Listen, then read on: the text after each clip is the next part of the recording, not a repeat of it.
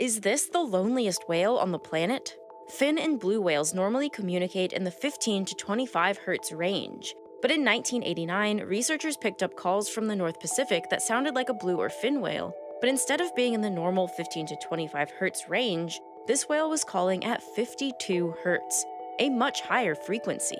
Nicknamed 52, the cetacean earned the moniker of the loneliest whale, because scientists believed its wrongly pitched calls might mean it had spent its entire life in solitude, calling out at a frequency that is different from any other whale. The unusual whale's voice continued to be picked up for decades, leading scientists to speculate that it was a malformation, or maybe that the whale was some kind of hybrid of two species that don't normally mate.